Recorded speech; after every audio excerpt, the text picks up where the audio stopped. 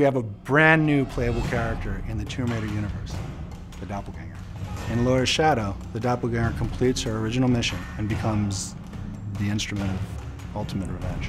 She's originally the Doppelganger of Lara, but she's also much more powerful and much more dynamic and much tougher and in some ways much more vicious. Whereas Lara would normally go through a level and explore and find the keys to get through certain situations, the Doppelganger would just use her strength, use her speed, and just bust through it. Also, we've taken her combat. And we've kind of moved away from her guns a little bit, and instead we've moved more into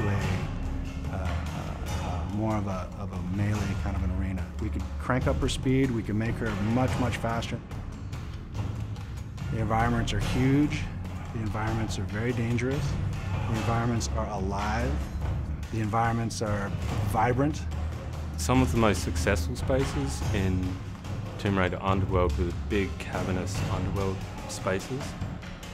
We're taking those and bringing them to the next level so that when the player walks into a room, they're just jaw-dropped. The environments themselves are more dangerous, the traps are more dangerous, and the whole thing is just grittier and grungier. There's a lot more physics-based, a lot more, I guess you could say, moving pieces. So the world feels a lot more alive and definitely a lot bigger because the Doppelganger can move quicker and jump higher, jump farther.